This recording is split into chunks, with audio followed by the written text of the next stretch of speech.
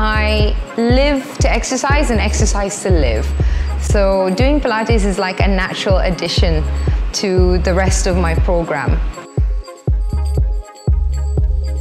I've been doing Pilates since 2009. So the great thing about Pilates is it allows me to get like a cardio workout, and at the same time it's a strengthening workout, and at the same time I get to sort of disconnect from what's going on out there and focus on my body and on what's happening with my body and my health. Because I don't just do Pilates, I work out 5 to 6 times a week in the gym myself, and I also box. And I did karate for 8 years. We do a lot of dynamic movements where we use the whole body, so it's a total body workout. So planks with pikes, leg stretches, I love them.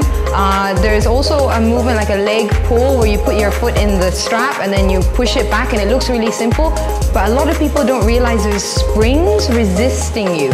So you have to be very controlled and balanced to push back the springs, and that's what works the deeper, finer muscles in your body.